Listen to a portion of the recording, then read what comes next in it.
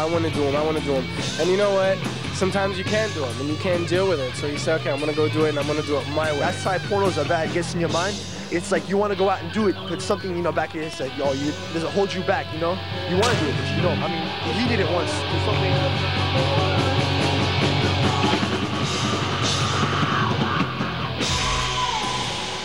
It's like you want to go out and do it. See a few things on the screen you might want to try. I'm going to go do it and I'm going to do it my way. When you hear these men talking about pornography, the things they say seem almost unbelievable.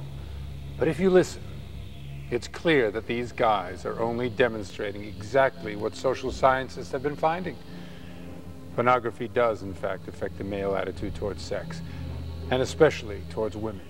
And because hardcore pornography has now become so mainstream and legitimized, some men don't even mind talking about it on camera.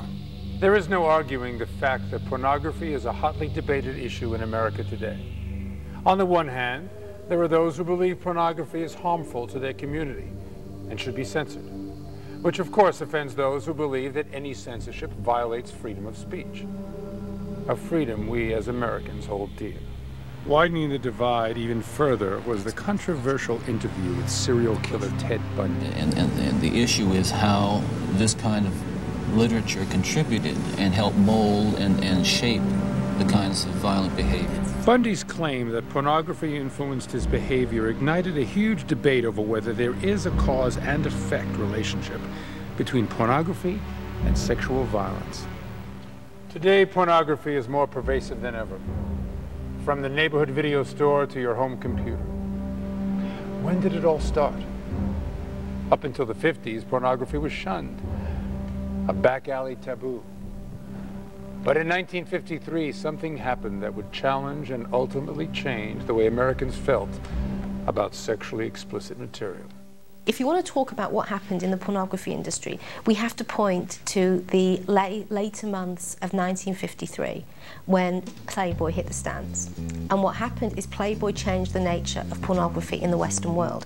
Prior to Playboy, pornography was the under-the-counter, low class. It had an image of being associated with low class males, and any male who wanted to buy it was ashamed about buying it. It was in a brown paper bag. He had to find outlets for it.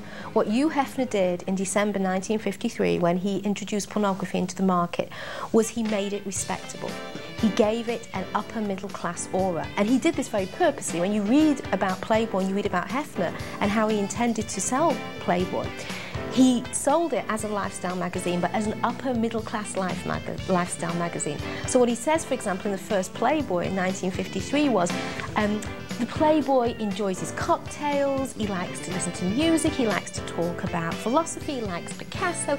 This was a coded way of saying that the new Playboy, the new guy who consumes pornography, is no longer this low-class guy who scurries in dirty passages or dirty alleyways. What he is this upper middle-class male who will consume this magazine which tells him how to dress, what to wear, what to buy, what to eat, and also the pictures. And the pictures were tagged on in selling it to the reader, because the reader did not want to see himself as a pornography user. The reader wanted to see himself as an upwardly mobile male who would consume this magazine in order to know how to have the Playboy lifestyle. And what happened between 1969 and 1974 was a battle between Playboy and Penthouse of who could produce the most explicit magazine. Penthouse won. Okay? Now, interestingly enough, the end of that sort of war between the two magazines was 1974, the very time that Hustler published their first issue. And it's no accident, because what the battle between Playboy and Penthouse did in terms of opening up the pornography was it pushed the limits of what was acceptable and what was acceptable to be distributed through the mainstream channels. And so you could buy it in kiosks, you could buy it in airports. Prior to the 60s, you couldn't do that, and that's what has made it such a multi-billion-dollar-a-year industry. So Playboy, Penthouse and Hustler, together as a group, worked to push the limits of what's acceptable. Without these key people, you would not have the industry you've got today. They laid the legal, the economic and the cultural groundwork for this multi-billion-dollar industry we now have. Since the late 1970s, the pornography industry has exploded into a multi-billion-dollar-a-year business.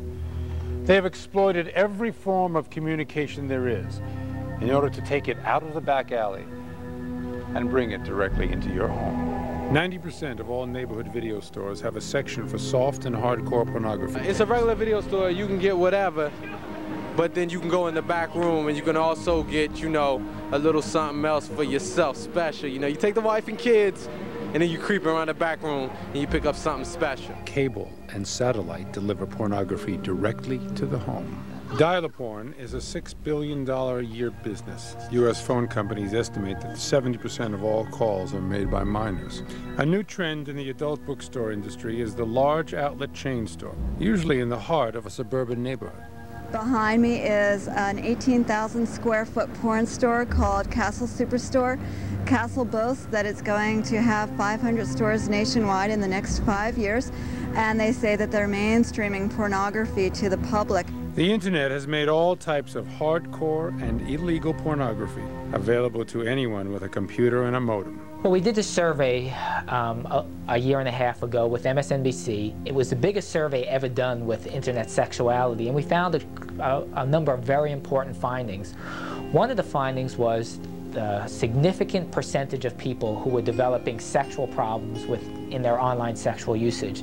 And this had never been quantified before, and what we found was that 1%, in a very conservative definition of people, had very serious problems with online sexual compulsivity or addiction, and up to 15% of people had some degree of problems with their online sexual usage. And even the conservative definition of 1%, when you think about 20 million people in the US go online for sexual pursuits, 1% of that is 200,000 people with severe sexual problems with the internet. We think that's an epidemic. It's an epidemic that's unrecognized, and it's something that really needs attention. I'll be at my house and my little brother's on the computer, and he'll be sending stuff back and forth to people that he meets, and you can see some pretty crazy stuff on there. I think the problem with the internet, and what makes it more of a concern around issues like pedophilia, is that these people form their own virtual communities online. So it's hard for pedophiles to find each other right now. But on the internet, there are places that they can go, and there are groups that they belong to on the internet where they can trade information, they can trade pictures, they can trade tips.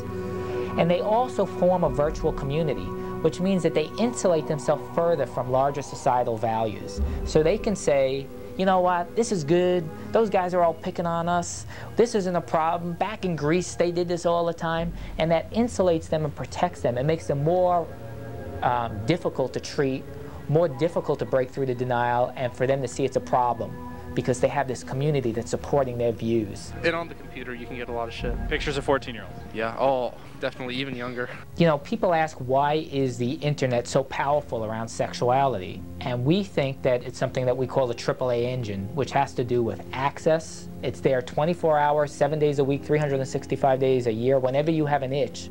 Affordability, you know, the internet is such a vast thing that there's supply and demand. You can get all kinds of sexual pictures and all kinds of stuff for free. And the third A is anonymity. So people engage in all kinds of things that they wouldn't do anywhere else.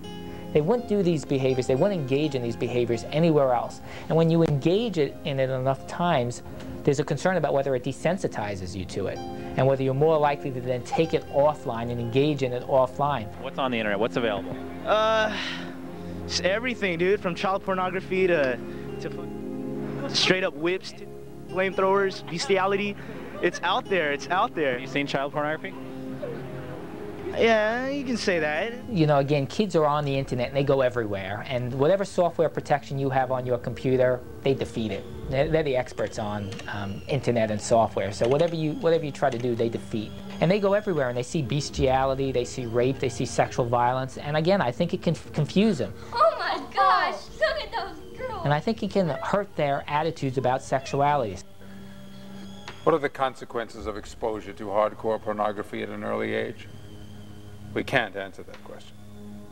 As a society, we have no idea how this is going to affect our children in the future. Oh, look at that one! Oh man! Since pornography was first mass merchandised in the 1960s, the effects on adult males have been studied and documented by social scientists, doctors, psychologists, and law enforcement officials. They cite the following as the most common effects. Addiction. I'm addicted to pornography. Have you ever tried to quit looking? No, it's all I mean, I gotta see porn. Sex miseducation. Have you learned things about women by looking at porno? Yeah, they're down for anything no matter what they say. no matter what they say, a girl is down to do it. She'll take it in the whatever. Desensitization. I get less attached to her emotionally and more just down for physical sex. Conditioning.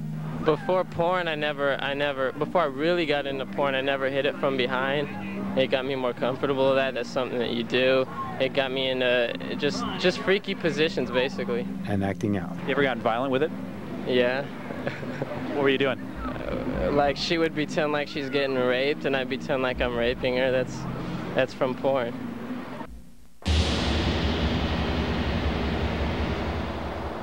When we hear the word addiction, we usually associate it with a substance like alcohol or drugs. Yet pornography, even though not an ingestible substance like cocaine, seems to be used by many people in a compulsive drug-like way. In fact, many pornography addicts exhibit the same symptoms as drug addicts, such as tolerance, the need to have a harder and harder dose, dependence, becoming dependent on your drug of choice, and withdrawal, the feeling of physical pain when you are without the drug. All of these painful symptoms seem to promote out-of-control behavior as the addict tries to manage his addiction. But how can pornography, something that is not ingested in the body like a drug, be addictive? How can certain activities that do not involve a drug, like skydiving, eating, or sex, cause such a high or mood alteration? What we realized in the early 70s, when endorphins were just being discovered, was that the capability to get high lies naturally within all our brains. We now understand that non-drug related activities or experiences can stimulate similar chemical reactions inside the brain that mimic the action of drugs. The key to understanding how all highs occur is understanding how natural chemicals in our brain work. These natural chemicals are called neurotransmitters. One of the more well-known neurotransmitters are endorphins. Neurotransmitters are produced inside the many billions of brain cells, stimulated by electrical impulses from the nucleus of their home cell. Neurotransmitters are released into the synapse. It is these natural chemicals that are responsible for all highs and mood alterations. Even when drugs are taken, it is still these natural chemicals that are responsible for the high. Drugs only create a situation for these neurochemicals to overstimulate. Activities or events can also stimulate the release of these neurochemicals. The excitement and danger of risk-taking cause the natural release of the neurotransmitter dopamine into the synapse, creating the same high as cocaine. The phrase adrenaline junkie is actually quite appropriate.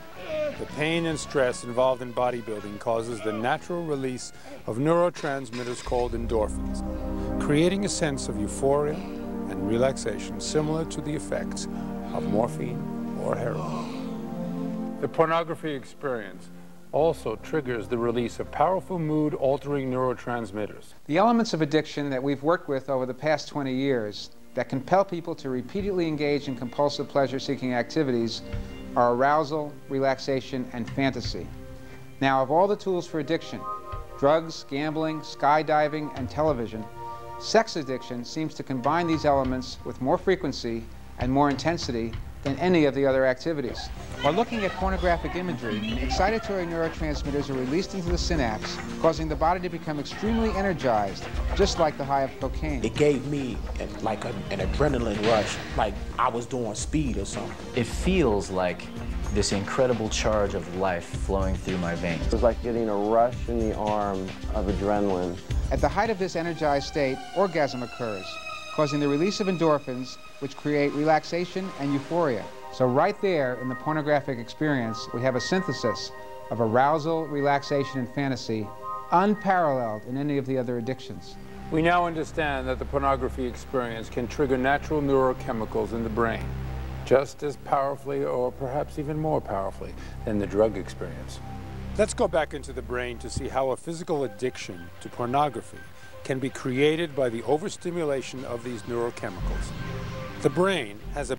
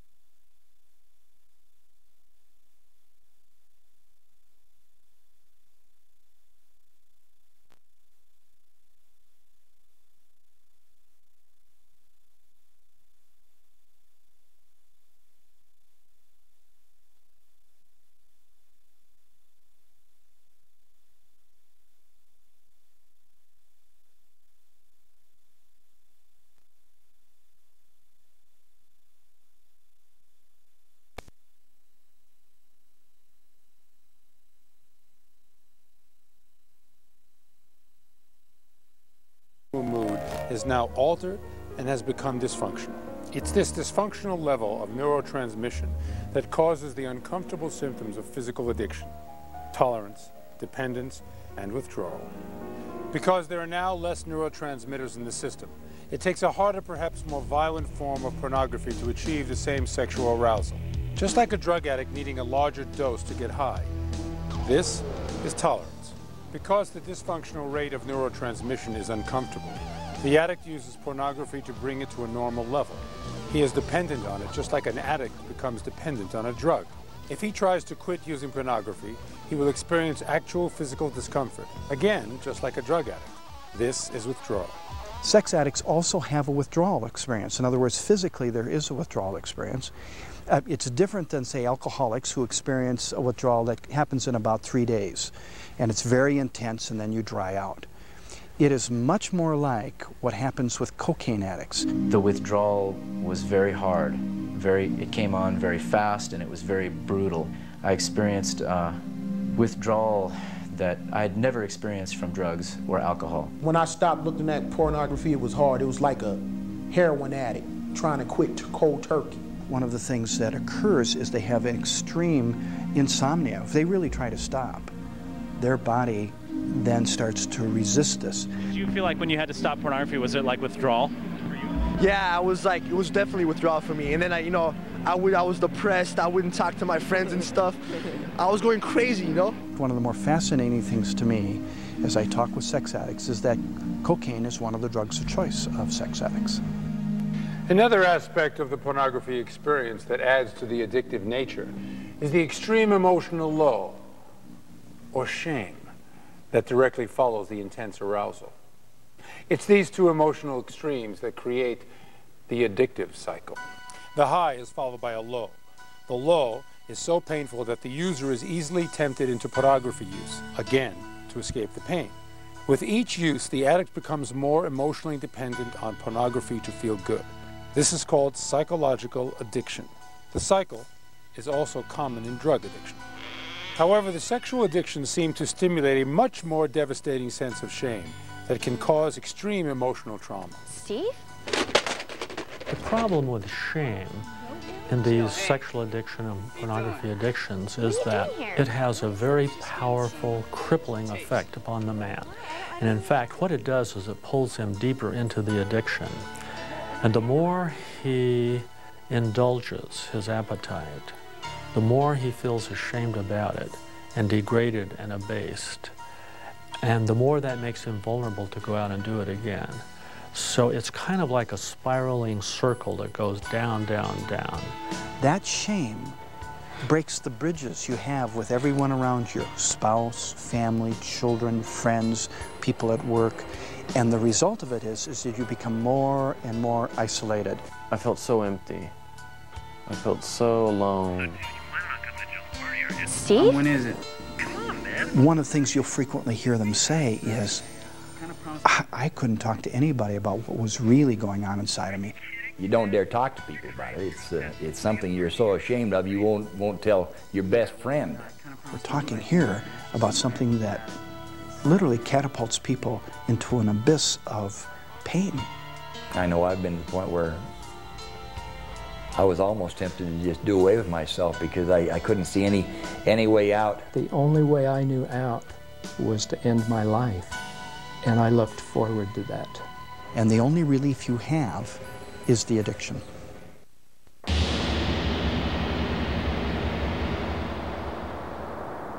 Pornography ultimately is a manual on gender, how to be masculine and how to be feminine. The stories and stuff that were in the magazines, there were stories, you know, little byline stories and stuff like that about how she likes this and how she wants this and how good it was to her. They're aroused by that stuff. And I got hooked on that. I got to thinking that it was true. I got to believing that it was true.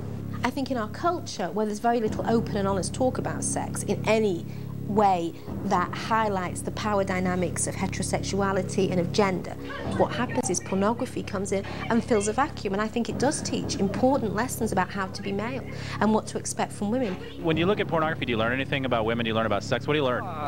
Definitely, you learn. I mean, sometimes you'll be a little bit passive, but then a lot of women like you to be aggressive. So you learn new techniques, maybe try to be a little more aggressive with the girl when you have her in the bedroom. Pornography delivers an image of masculinity that is dominant, that is removed from emotion, that is removed from any moral decision. What do I learn from pornography? I learned to do it now. I learned to have no inhibitions about it. You know what I'm saying? I learned to be free. Pornography portrays women as things to be penetrated. That's what women are in pornography, very clearly.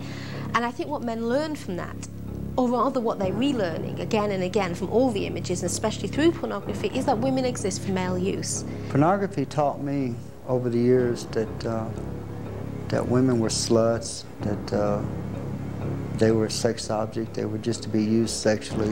What have you learned about women? That they want sex more than they admit, that they want to have sex all the time. There's nothing human about her. Everything that makes human beings human is stripped away in pornography, and in its place men are delivered a pair of breasts, a vagina, an anus, and every orifice that you can imagine that a penis can be stuck into. I learned doggy style. I learned how to, do the clit. I know how to work it. I know all that stuff, front ways, sideways, in the back. All the good stuff. And that's what pornography is very good at doing. It's good at stripping away the humanity of women and delivering this object to a man. I grew up on pornography as a young kid, like 13, 14 years old, and I discovered new things about women through pornography. It was an educational experience, I would have to say. The most common characteristic or principle promoted by hardcore pornography is that women love to be raped. They enjoy it. They say no, but they mean yes. They say no, but if you'll force yourself, they will ultimately yield to you, and when they do, they will enjoy it, and they'll enjoy it so much that they'll finally plead for more. Legally, he raped her, but she wanted to be raped. Women today, they just give it up when they get drunk. They want to give it up. They want to give it up. Do some women enjoy being raped? Let me tell you about women. No, women do not enjoy to be raped. Not rape, but they want to be forcibly. They want their hair pulled on. They want to be they want to be They want that front that they're raped, but they know they're not being raped because they want it. They know what they're doing. Right. You're right. These guys are absolutely right. That's why I want to come over here. I think pornography can desensitize viewers, for instance, to women's pain. When you look at pornography, do you become less sensitive to women? Yeah, that's true. That's a good point right there. You want to degrade them, man. That it's easy to become much less aware of what, if you're in a sexual relationship with a partner, what may be pleasurable or painful to her. Manhandle them, come on, like that. If you have seen a pornographic world in which the repeated violation of women not only is taken to be sexually pleasurable for a man, but one of the things pornography does is it constructs these activities as pleasurable for women. What have you learned from looking at pornography? What have you learned about women? They're horny.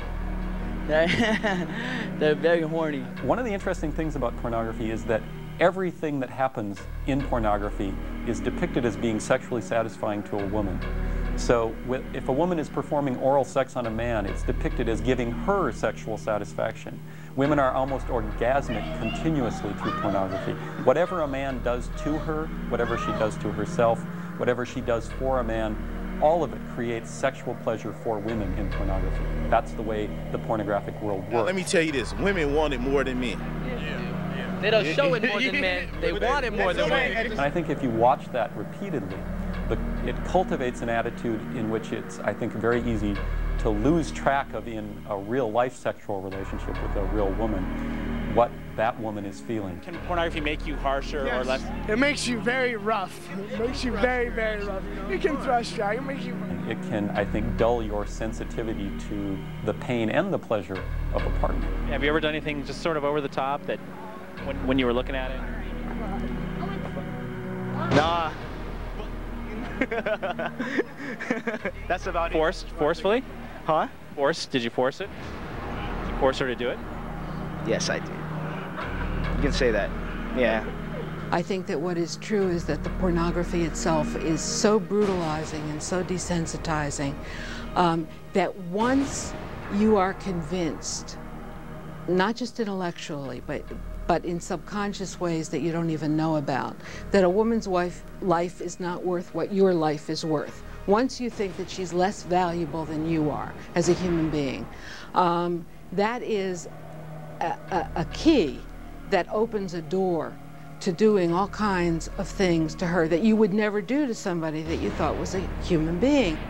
When I was 16 years old, I kidnapped a 7-year-old girl from a mall at knife point and kidnapped her from the mall and sexually assaulted her on a mountain road outside of town. Pornography played a big part in the attitude I had towards females, women, girls in general. They weren't human. They're there for men's gratification and they serve no other purpose in life. There's nothing human about them. I didn't know how to relate to women other than the ways I had seen men relate to them in movies and magazines. I had no social skills beyond that. I abducted the girl from the mall because she was smaller and I knew I could force her into doing what I wanted. Pornography erodes away anything moral about people. And what pornography does is it sexualizes violence against women. And when you sexualize violence against women, you render the violence invisible. Like with hardcore stuff on the internet, do you ever say, hey, that's violent? No, not at all. No violence at all. And that's what pornography does really, really well, which is why you will sometimes have violent images and it's hard for men to see the violence because it is so highly sexualized. Some people say there's a lot of violence in pornography. No, it's not. Depends on how you like it. It all depends on how you. If you like something violent, if it turns you on, then you like it. But if it's not you, then it's not you. Is it bad for men to be turned on to violence? No, it's not. No, it's not. And it gets delivered and experienced in a sexual way, and that violence is therefore rendered invisible.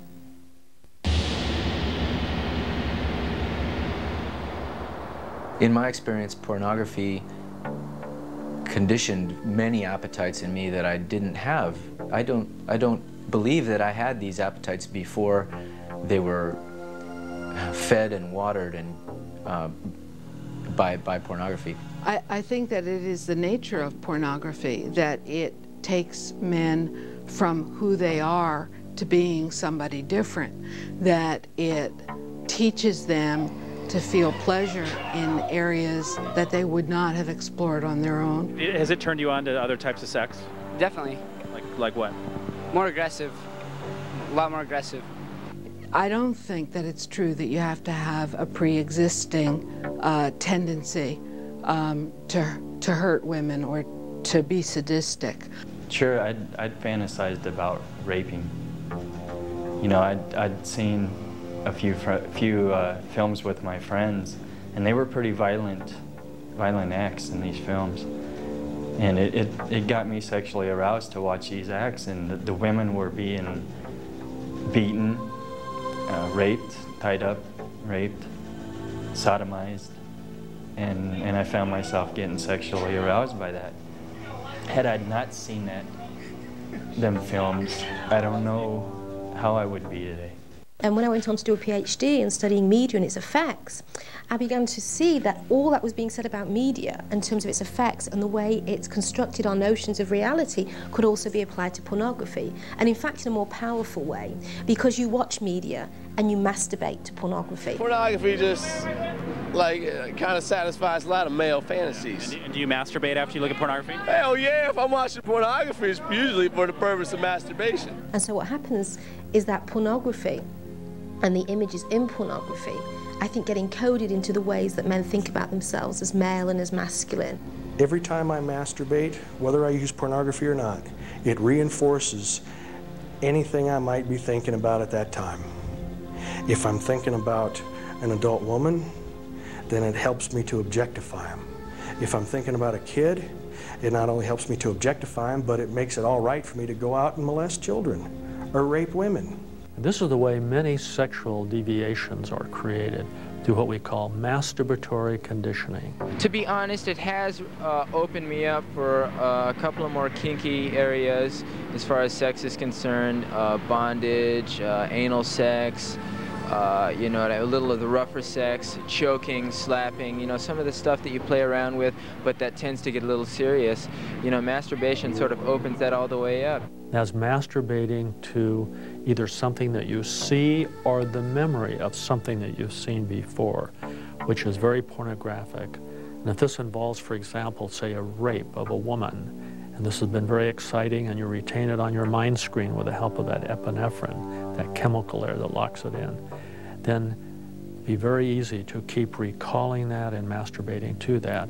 And what you're doing, in a sense, is conditioning yourself into sexual illness. That is having a sexual deviation or preference. When I masturbate, those images that I masturbate to is what determines what I'm going to go out and do. When there was an onslaught of pornography in the 60s, President Johnson established a commission to study its effects. After a 2-year investigation and spending several $1 million and interviewing social scientists from all over the world, they concluded that there was no evidence that exposure to this material is harmful to anyone. Now, the feminists and the religious right continue to make their age-old arguments without offering any kind of support for them at all. I think that there is a cause and effect relationship between pornography and sexual abuse. This doesn't mean that pornography is the only cause of sexual abuse. It doesn't mean that every rape or every act of battery is caused by pornography. What it does mean is that there are acts of rape, acts of battery, acts of violence against women that would not happen were it not for the effect of pornography on the perpetrator. I interviewed a man who was convicted of sexually abusing girls on the bus that he drove. And what he told me is that he would often go home at night and watch the pornographic movies and look at the magazines and fantasize about the girls who he drove to school on the bus. And then he would go to work the next morning and drive the bus and look at the young girls and then fantasize about them in the context of pornography. And he talked about the way in which his fantasy life and his real sexual behavior began to blur a bit. Again, he didn't blame pornography for making him do what he did. He was able to reflect on the way in which pornography constructed a world in which sexually abusing young girls became possible for him. Guys will say violence is bad, men's violence against women is a bad thing. I don't agree. We shouldn't have all this rape. We shouldn't have all this battering, and it's a bad thing, and they'll agree. Okay, so we get a consensus. But then we'll say, okay, can we look at some of the institutions in the society that might lead to these enormous rates of violence? Okay, in other words, the violence doesn't just come out of nowhere. It's not some genetic thing. It's not some biological thing. And anybody who thinks that it's genetic or biological, all you have to do is point to other societies which have much, much lower rates of sexual assault. Pornography doesn't instigate, provoke, or provide insanity, you know? When you start bringing them up and saying, okay, let's look at the media, let's look at pornography, let's look maybe at the sports culture. In each of those cases, when you start bringing these things up, guys who just 5 minutes before had said, yeah, we think that rape and battering and sexual harassment are bad things and we should do something about them. The same guys often are then saying, wait a second, it's not about pornography, it's not the issue. Pornography leads to violence against women. How would you respond to that? That bugs me. That bugs me. It doesn't. And then they start oftentimes resorting to things like, the men who do these things are crazy. There's crazy people. Not everybody's saying there's crazy people. The crazy people, they're crazy, and they're going to do whatever they want because they're crazy. If that was true, what that means is that our society is absolutely crazy, because that means that there's millions of men walking around who are crazy, because there's so many men walking around who are assaulting women or who have assaulted women. You have to be a sicko to begin with. It doesn't matter if you've got pornography or not. I mean, if you're that sick, you're seeing pornography in your vision. It's not helpful or useful at all to think of this in terms of crazy men going off and doing these things. I think the men who commit these crimes are a lot more normal than they are crazy. What's wrong? It's much easier to think that it's Freddy Krueger, it's some sicko who's out there creating the violence and attacking girls and women. in fact, it's not true. The average rapist looks like me, or looks like any other guy. The way the pornography related to my conviction, it's just a progression. I mean, it starts out with the age, and the age just starts decreasing and decreasing, and you start looking for different physical characteristics, and had a lot to do with it. It jumped me right into a cycle. Just started a whole trigger of events for me. And I planned out to be left alone with the 10-year-old stepdaughter. Her mom took off to church, and I stayed home that night, and I coerced her into performing oral sex on me. To sum it up, basically, I raped her. All I can speak for is myself, and I know that it wasn't good for me. I lived a good life being raised. I lived a religious background. I know what it did for me, and it did not help. It derailed my life. The argument that there is no proof that pornography causes violence is really wrong, and the proof exists in many different areas. There have been a great many scientific studies in university laboratory situations exposing men to pornography and then measuring their changes of attitudes, their reactions, their willingness to rape, their willingness to commit acts of aggression against women. I mean, this research has been going on a very long time, and virtually all of it shows that with what these researchers call aggressive pornography, by which they sometimes mean pornography that is violent, and they sometimes mean pornography that is simply brutal, that men's attitudes towards women and their willingness to commit acts of violence against women changed to the point where they are more willing to do things that were unthinkable to them before they were exposed to the pornography. There's another area of information that is always treated with incredible condescension and trivialization. It's called anecdotal evidence, and that means that it actually happened to somebody and they know about it and they will tell you about it. Do you think it's harmful? Yeah, I do, because my father, he molested my sister, and he's been looking at that stuff since he was a kid, and he's right now he's going to the courts and stuff, and he should be going to prison within the next 2 weeks. Well, actually, he just tried to force himself on me. And like when I would clean or something, he'd just come up to me like behind me and grab my chest. Cause like usually on Sundays, me and him would usually just stay at home, and like I know he'd go in his bedroom for a long time, and then he'd come out when I was cleaning, and then he'd start trying to do the whole thing. I guess whatever he was doing wasn't enough to satisfy himself. And like pornography helped it kind of.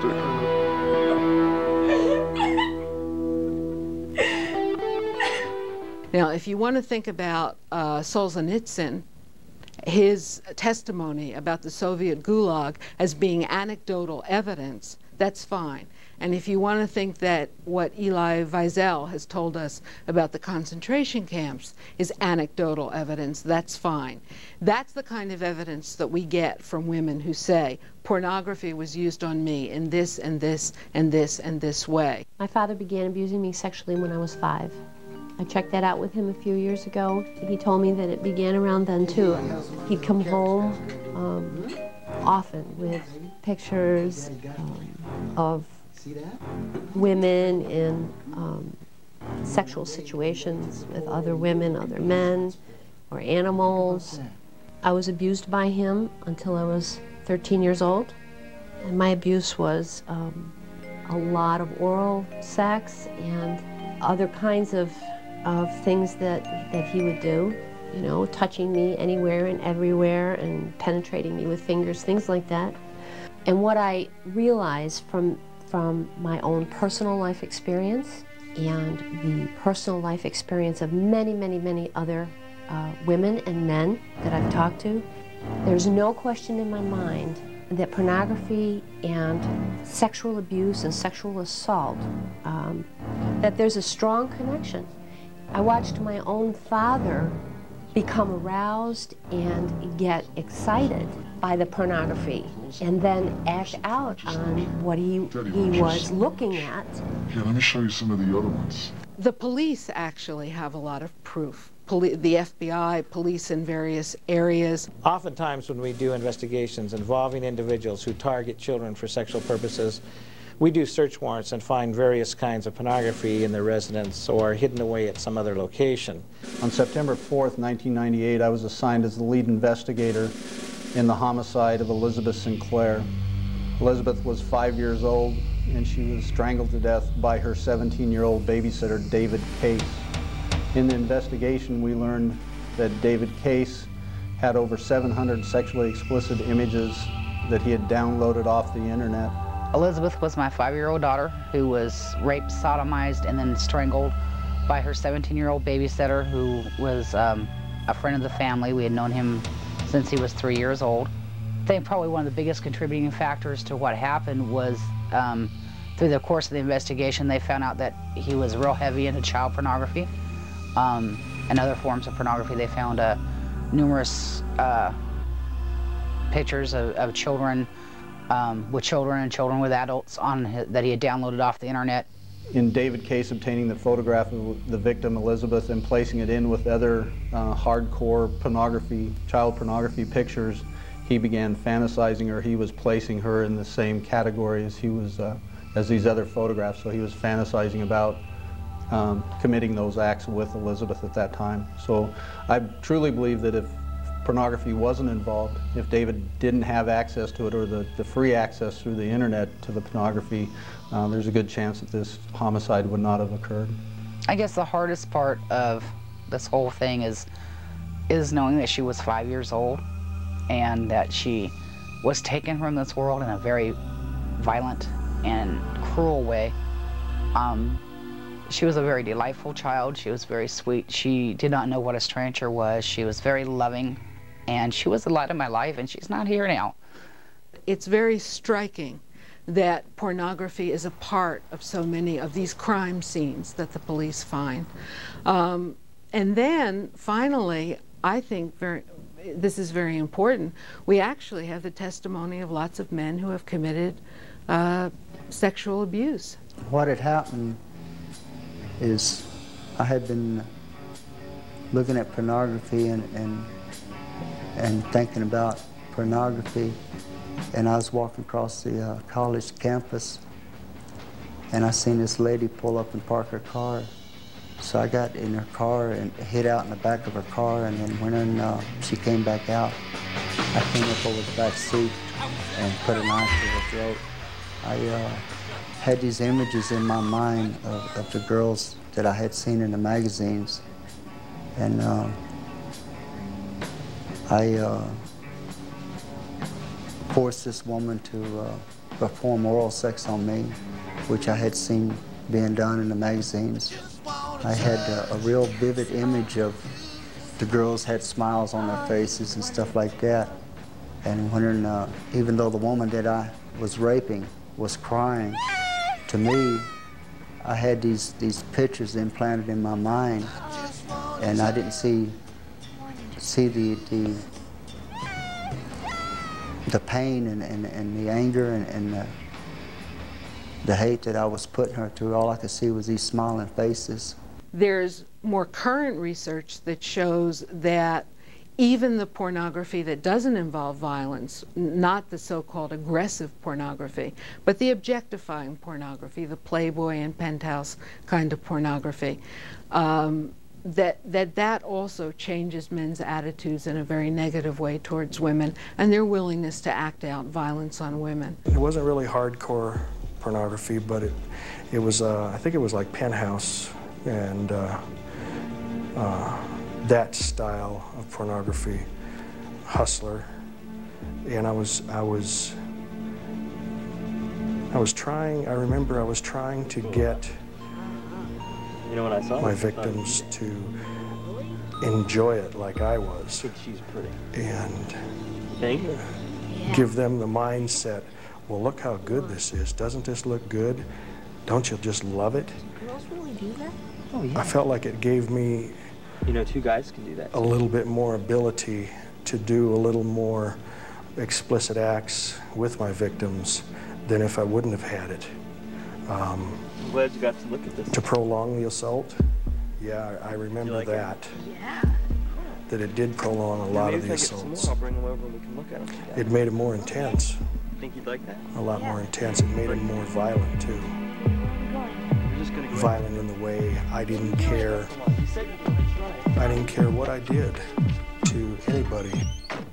We know from research in 12 cities all across America that the sex crimes and violent crimes increase significantly in the area where these sex shops go in, adult bookstores, X-rated theaters, etc. Research at Kingston Penitentiary in Ontario, Canada by William Marshall revealed that 86% of the rapists admitted that their primary interest was regular use of hardcore pornography. How would you describe hardcore? Just and bitch smacking. Just, you know, hardcore skin whacking. Violent crime in America against women is at epidemic proportions. The molestation rate of children is at epidemic proportions. My brother-in-law always had pornographic books. He always had the magazines. He would show both myself, my sister, these dirty books of men and women having sex. He was always at the adult bookstores. And I believe he was looking at these things every single day. It's like every female in our family wasn't safe around him because he did go on to abuse my sisters, my niece, my own daughters he abused, his sister-in-law, her children. Nobody was safe around him. He was addicted to the pornography, and I think this is why he was so perpetual in his victimizing everybody. I think that my brother-in-law thought I was equivalent or would respond in the same way that the women on the pages of the pornographic magazines, the way that they looked, that they were erotic or aroused or enjoyed it. And I think he firmly believed that I welcomed his advances towards me, that I wanted him to touch me, that I would really enjoy it once he was able to get his hands on me.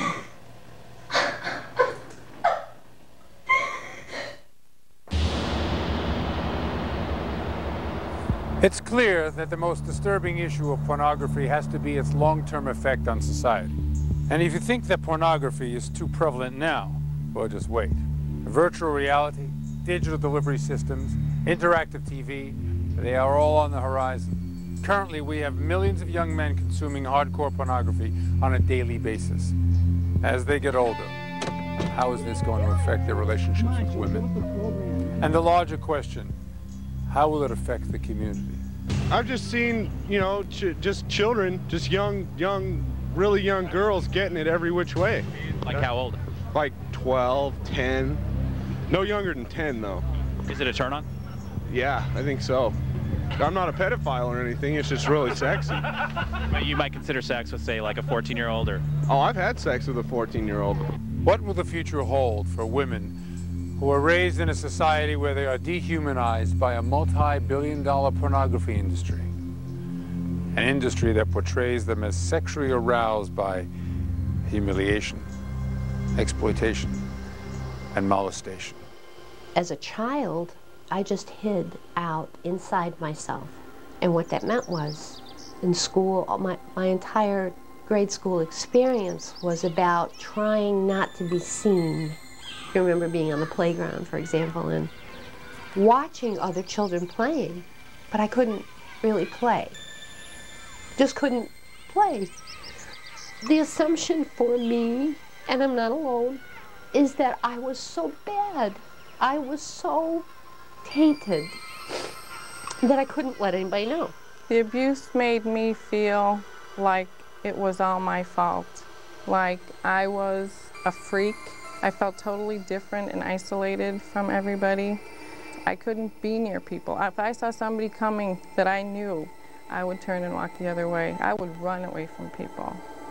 Her self-esteem is just in the gutter. She doesn't leave the house. She just watches the TV. it's ruined her life in a lot of ways. I mean, she's not the active, happy girl that she was.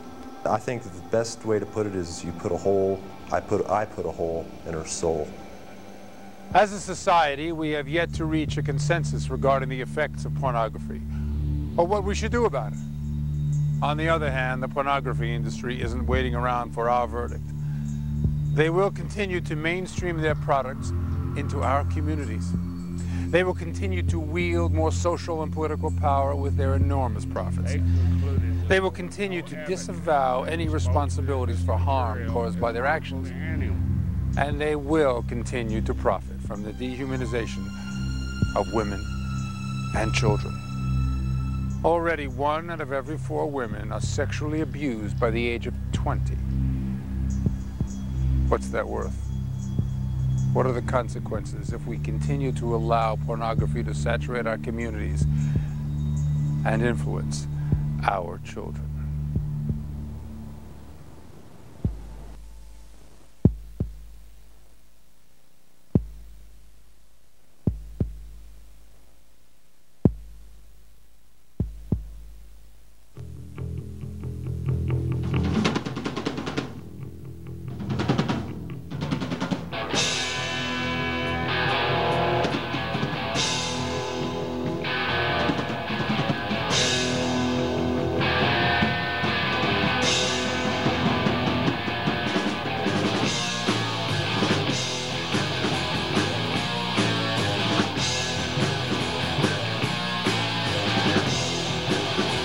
Equivalent of divorce.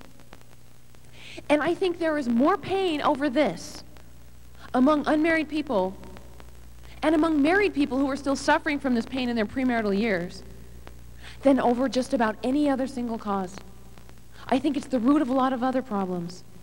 They say the suicide rate is higher for sexually active teenagers. Bulimia most often begins at the breakup of the first sexual relationship. This isn't healthy. This isn't safe. And you know what really bugs me? It really bugs me when they say, here, honey, just use a condom. Because you know what they're saying? They're saying, look, just don't get pregnant, just don't get diseases. As long as you don't get pregnant, as long as you don't get diseases, I don't care what happens to you emotionally. That's not my problem, it's not my department, it's not my business. That is not loving you. That is not looking out for what's best for you. I want more for you than that.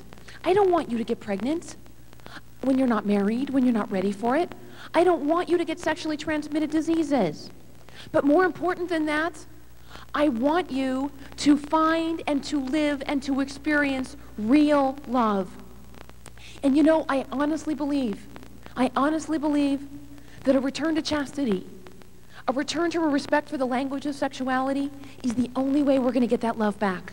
The only way. This is why I traipse all over the country giving talks about it, because I think it's good news. Chastity is freedom for you.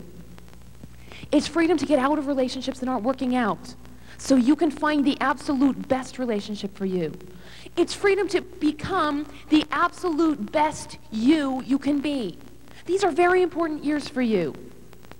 You are becoming the person you're going to be for the rest of your life. You're laying the foundation of talents, of abilities, of habits. This is a great time for you. And it's a great time for you to be excelling, to be pursuing excellence. But you know, we get tempted to cop out. We get tempted, instead of becoming it, to marry it, or to want to marry it, or to want to attach to it sexually. We're insecure and we're afraid to navigate the world on our own terms, so we just link up with somebody else. And it doesn't work. This is your time to be becoming a whole person in your own right, to be becoming independent or interdependent. This is not a time for you to be addicted to another person. It's going to hold you back. It's going to hurt you. That's not that you can't love. But if we love chastely, if we love freely, we're still free to become what we need to become. That's why I'm excited about chastity, because it's freedom to find and to live real love. And that's what we need. That's what we're looking for. Real, honest love. And it's very normal to worry. Am I all right? Am I all right sexually? Is there something wrong with me? Am I normal? And I basically say this. No, you are not normal. You're not. Anybody under about 24 years old is just not normal. And that's not to be insulting or difficult. It's just to say your hormonal systems aren't through developing yet. You've got quarts and quarts of hormones flying around your body with absolutely nowhere to land, and to be perfectly honest, they're bored. And because they're bored, they like to mess with you. Ha! Let's make her attracted to that today. Wah, wah. Ha! That was fun. Let's make her cry for a week. Oh yeah, this is great. Wasn't that cool? I love being a hormone. This is so fun. But the trick is not to worry. The trick is to get those drives under the control of our brains so that we can choose to be loving people. You will not be able to be a loving person. You will not be able to be a loving spouse until you get your drives under the control of your brain. You just won't be able to. Because sex has to be at the service of love, not the other way around. It has to be under control. And you will not be able to attract the kind of person who has their drives under control unless you do. Like follows like. If you want to find a confident person, if you want to find a really loving person, if you want to find an in-control person, you need to be those things.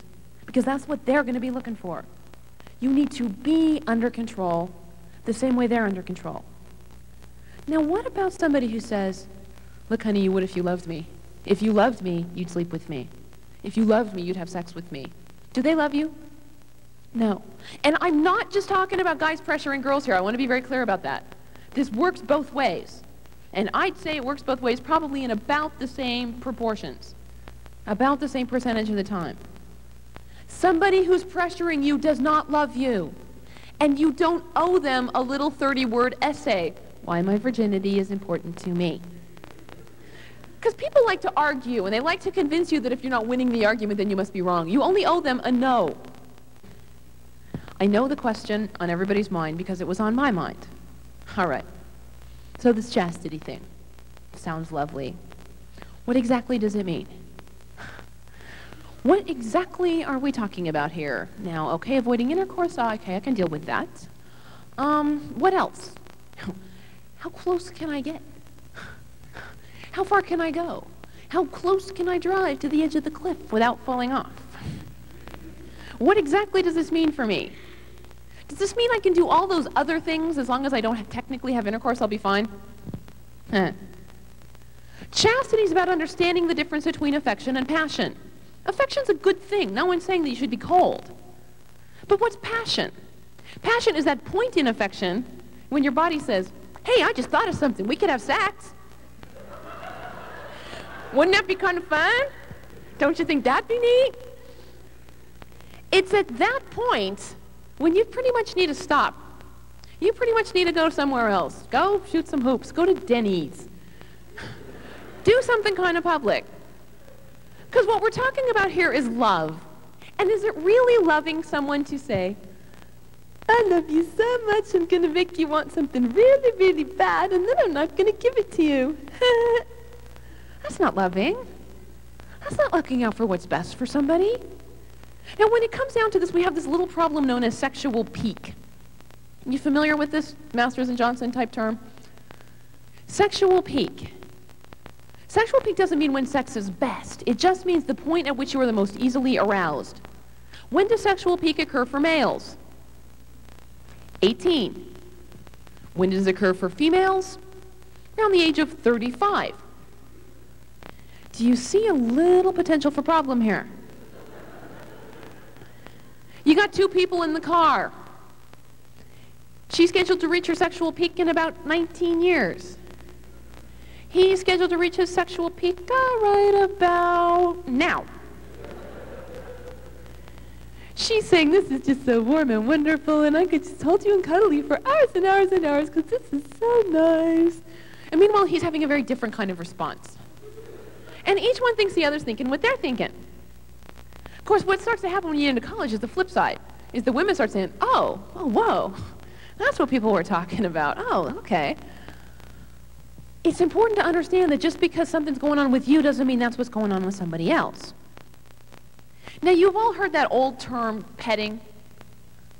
basically means messing with the parts of someone else's body that would have been covered by a bathing suit that was manufactured before 1964. Chastity means that by definition, those parts are off limits. And there are a couple of reasons for that. One, risk. Sexually transmitted disease, there's definite risk at that level. Bonding, oxytocin is flowing at that level. It is being produced. Clouding is occurring at that level. The other is a little less tangible. If you're saving sex for marriage, it's going to be the language you speak with your spouse. It's going to be your special language, your special intimate language. Now, you wouldn't like the thought of your spouse having sex with someone else. You wouldn't like the thought of your spouse remembering sex with someone else. Gee, honey, that was really great. That was even better than the way Linda did it. You wouldn't like that. But what about all of this? What about what's known as foreplay? What if you're married, you come home one night, you walk into your bedroom, your spouse is in bed naked with the neighbor. You're a little irritated, all right? But what if they roll over and say, oh no, honey, hi, it's not what it looks like, see, we're not gonna go all the way. Would you say, oh, I'm sorry, I misunderstood. Oh, well, just go right ahead. Just don't let me bother you. I'll just be in the living room reading the paper. Just let me know when you're done. Would you do that? I don't think so. This is all the language of marriage. And saving it means saving all of it. It means saving it as a language, as a package, as a gift. The whole realm of this arousal behavior. Now, you still want to know exactly how far you can go, of course. And I'm not going to answer that for you. You are. You're going to answer your own question in the form of a story. All right? Bear with me. You are all guys. My apologies, you're all guys. For the next minute, you're all guys, all right? You're a guy. You're a guy, and you've just met the most incredible woman you've ever met in your life. And she is beautiful, and she's your best friend, and she's your soulmate, and you talk for hours and hours and hours, and you fall in love with her. And you propose, and she says yes, and you get married. And she gets pregnant. And you are in the hospital room, and you're the first one to see and to hold your little baby girl. And you just can't believe what a little miracle she is. And she looks just like your wife, only she has your nose and kind of a little bit of your chin. And this little bundle came from your love. This little person came from your love for your wife. And you just can't believe how much you love her. And you bring her home from the hospital. And your wife dresses her in frilly little dresses and tapes bows to her head because she doesn't have enough hair. And she learns to walk, and she walks like little kids where they just keep falling and catching themselves, you know, until they finally fall all the way. And she picks flowers in the backyard, and she brings them in, and she gives them to Daddy. And when she learns to talk, she says, Dada. And she's Daddy's little girl, and when she's crying, Daddy makes her feel better. And then she goes to first grade, and you take her to school, and she's crying the first day because she's scared, and she doesn't want you to leave. But she comes home at the end of the day, and she's all excited because she made an I backwards L love you Daddy card. And then she's in fourth grade, and she's taking piano lessons, and she really wants you to come to the recital, so you get off work early, and you go to the recital, and she wrote a song, and she dedicated it to you. And she's all happy, and she's smiling because she sees you out in the audience. And then she's in ninth grade, and she has a date with a senior who drives a van.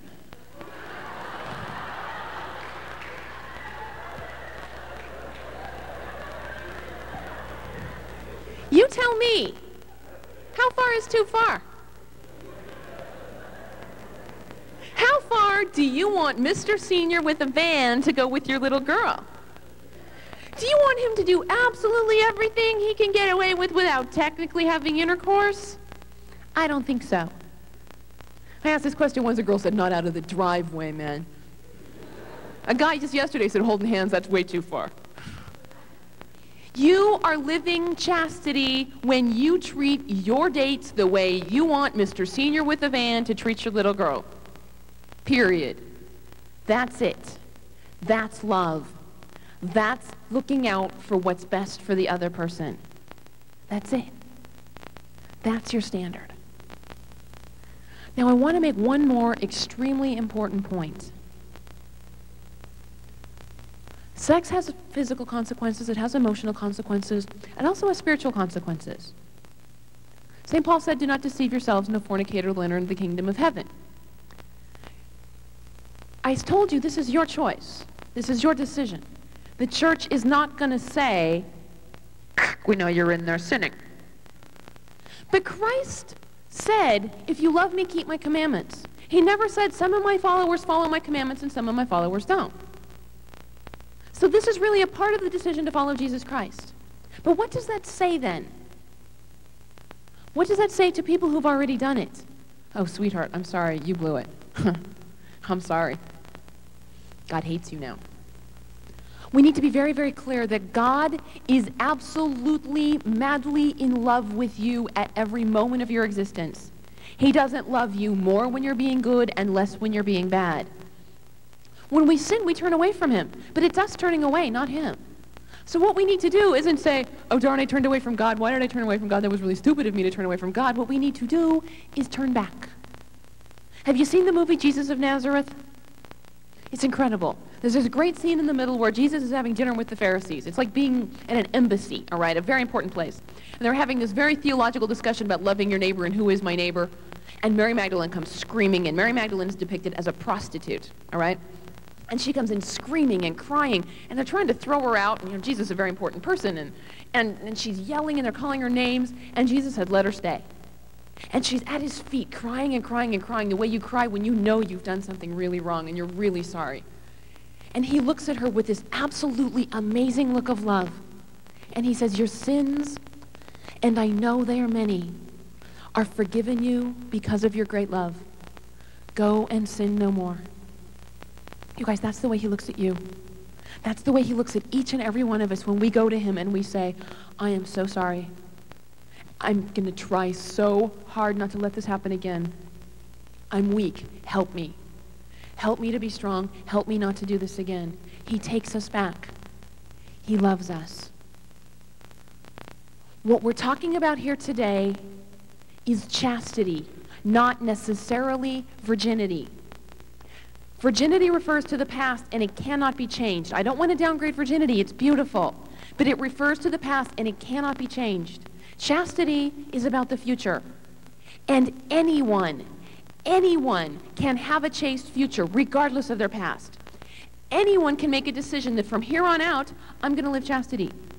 I don't want to hear about anyone leaving this room today and saying, well, it was a good talk, but it's too late for me. It is not too late for you. It is never too late for you. It's not too late for you if you're married, because married people need to live chastity too. It's more fun for them.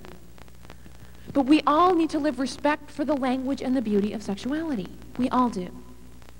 So I encourage you today to make that decision. If you haven't already done so, think about it. I can't make you. I'm not going to follow you home. I'll be on an airplane going somewhere else. Write yourself a letter about what you heard today and what it means. And if you make this decision, which I encourage you to live chastity from here on out, it's going to take a little planning. It doesn't happen automatically. Don't date people who don't share your standards. Don't waste your time. Spend your time becoming the best you can so that you will attract the best other that you can. Become a confident person so that you will attract confident people. Become a confident person so that you don't need to be attached to somebody, so that you can be free, so that you can be whole. Date smart. Don't get into tempting situations and think you'll be very, very strong and get out of them, because you won't. We're not made that way. We're made to shut down. Our brains shut down. Same goes for drinking. Don't drink and date. You know, I can't tell you the hundreds of girls I have cried with. Girls who never intended to lose their virginity until they were married. Went to a party, got drunk, lost their virginity. This goes for guys too. They just don't cry with me, but I know what happens. Alcohol shuts your brain down. That's what it does. And they say, I was such a bad person. I thought I was a good person, but now I found out I'm a bad person. I said, no, you weren't. You were a drunk person. And you did what drunk people do. Drunk people have no brain. They just have drive. And drive knows what? Drive knows pizza love, period. Drive knows want what I want when I want it. Keep your brain. Especially when you're in dating situations, you're going to need all the brain you can get. You're going to need all the self-control you can get. So hang on to it. Date smart. Watch the way you dress. It's very simple. People say, what's modesty? What's modest, what's not? It's very simple. If the way you're dressed makes a person look at you and say, what an attractive person, I'd like to get to know that person better, you're modest. If the way you're dressed makes a person look at you and the very first spontaneous thought that pops into their brain is sex, you're not. It's very simple. Me, I'd much rather have somebody look at me and say, wow, she's very attractive, I'd like to get to know her better, than have them look at me and think, oh, I'd like to have a piece of that, you know? It's just not very attractive. Most importantly, if you want to live this way, stay close to God. You're going to need all the help you can get, and He provides it. He really does. He loves you. He's the author of love. He created love. He knows how it works. Take advantage of that. This strength is not going to come from you alone. If you try to live this with the strength coming from you alone, I give you 2 weeks. You're going to need help. You're going to need strength. Chastity is like a muscle. We get stronger at it. We get better every time we use it. Every time you say no, and it's really, really difficult to say no, every time you walk away, you're going to get a little stronger. It's a victory. And it's like lifting weights, and the weight never gets any lighter, but as your muscle gets stronger, it gets easier to lift it. And as you've got the Holy Spirit standing behind the barbell, all of a sudden it's really easy. Oh, I can do this, yeah. Really, pray daily. Pray specifically for chastity. Pray for an understanding of it. Pray for the strength to live it. You know, one of my very favorite quotes from Scripture is John, chapter 16, verse 9. Christ said to his disciples, "You live in my love when you keep my commandments, just as I keep the Father's commandments and live in his love. I tell you this, that my joy may be your joy, and that your joy may be complete." What I've learned, what I've found, is that living God's laws isn't just about jumping through a lot of hoops so I can get into heaven. It's about living my life according to the instruction manual. It's about living the way I'm made. And it works. Because he made me, he knows. It's about finding joy and finding happiness. Living chastity isn't just about jumping through a bunch of hoops so you won't get sexually transmitted diseases, so you won't get pregnant. Living chastity is not just about avoiding sexually transmitted disease and avoiding pregnancy. I want that for you. I don't want you to get pregnant. I don't want you to get sexually transmitted diseases. But more important than that, what I want for you is real love. I want you to find and to experience real love in your lives. I honestly believe that the best way to do that, the only way to do that, is to live real love, is to get our drives under control, and to live and practice real chastity. That's what I want for you. So most importantly, really, live love. Love each other. Know that I really do love all of you, and I really pray for all of you every day. Go out and live this. Thank you very much.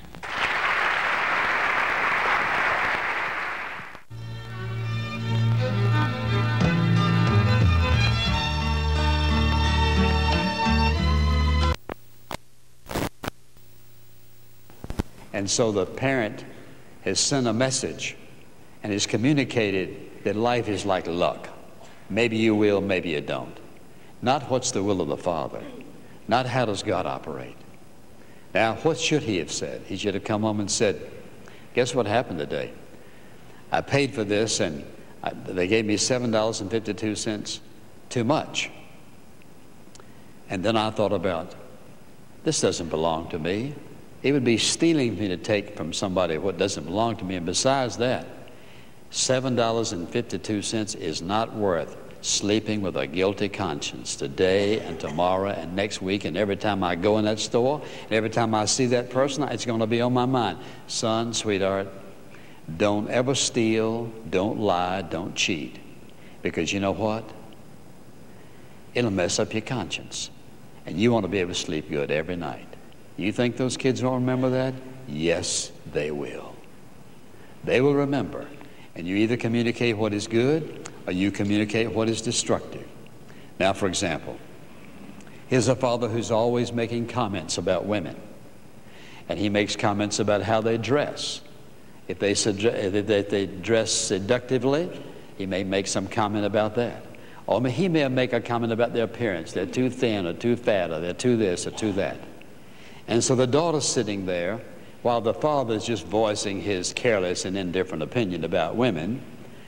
What's his daughter thinking? Maybe she's about 12 or 13, or maybe she's 10 or 11. And what she's hearing is this: my father doesn't like certain kind of women. Or my father is attracted to certain kind of women. And one thing for certain, if my father's going to keep liking me, I better not gain 1 pound. Or if I'm going to have my father's attention, I need to dress a little bit more to get some attention. What's the consequence? The consequence is this. Whether she has her father's attention or not, she's going to get a man's attention. And she's going to begin unconsciously to begin to dress a little bit more seductively to get some guy's attention. Because you know what? If this is what our father likes, must be what men like. And if that's what men like, that's what I'm going to do. And besides that, I know what my father likes. And I certainly want to be pleasing to my father. And so therefore, this is what I'm going to do. Now, she may not sit down and reason that out. But in her subconscious mind, she's going to begin to respond to what she thinks pleases her father and what she heard her father say. And I had a young lady say to me, my father kept talking about being overweight, being overweight, being overweight. And her daughter, and this gal ended up anorexia. Why? I was so afraid to gain 1 pound of weight because my father, I could not stand his comments, and I could not stand that he didn't like me. What I want you to see is this. The mistakes and the things we communicate, they don't die the day you communicate them. They go on. They have lasting consequences that are devastating in people's lives. Now, what should that father say? Well, first of all, the father should be careful what he says about women, period. And if he's looking the wrong way, should keep him to himself and talk to God about it. And certainly not comment about how a person looks or how they don't look in such a way to be critical, because the truth is every woman and every man is different. God created us all different. So you don't make comments that are very, shall we say, critical or demeaning in some way that causes a son or daughter to think less than a person simply because of the way they're shaped or the way they look. That has nothing to do with character. We're all different. They're godly people in all shapes and sizes. But what you communicate, that child is going to accept as law in their life, because the last thing they want is their parents' disfavor. Then, of course, for example, here is the son or the daughter, and let's say that, for example, the dad's working on the lawnmower. Now, nobody likes to work on lawnmowers. I understand that. And so the son comes on and says, Dad, I want to help you fix that. Now, look, just leave this alone. You don't know anything in the world about lawnmowers. Just get lost, son. Or the daughter walks in the kitchen and mom's cooking and she's got a whole bunch of pots and pans out, and the daughter says, Mom, I want to help you. I want you to teach me how to cook. I don't have time to teach you how to cook. You'll learn to cook later in life, but just go do something else. I'm busy now. Mom, what message did you send? I don't want you with me. I'm not interested in teaching you. You're too ignorant to learn. You're too stupid to learn. You say, well, I wouldn't. Wait a minute. It's not what, listen, it's not what you meant, it's what you communicated. So, how do you correct that? You say, son, hold this wrench. Oh, sweetheart, come over here and let me show you how to do this. Stir this way. You know what? They may make the biggest mess in the world. But you know what you've done? You have said to your child, you belong. You're competent. I love you. You're worth teaching. You're going to make a great wife one of these days. Son, you're going to make a great mechanic. Well, he may not know doodly about being a mechanic, but you know what you've done? You have included him. You've helped him to be a part of your life. It's what we communicate. Then, for example, here's the father who's issuing commands, always issuing commands, and he says, here's what I want you to do. Now, I want you to do it right now. And so all of us have said, well, why? It doesn't make any difference why. I said do it, therefore do it. Now, the father's communicated an edict. But what the child heard was, I don't deserve to know why. I must not be worth much that I can't even, I'm not even counted worthy of at least an explanation. And so what gets communicated is frustration and anxiety. It creates, oh, listen, it creates eventually rebellion in the heart of that child. want to do what's right, want to do their best, want to do all that they can. Then what about, for example, that parent who doesn't discipline the child, and the child comes home at school, they can watch all the TV they want. They can get in all the candy they want. They can eat when they want it, what they want. Give them a credit card, give them money.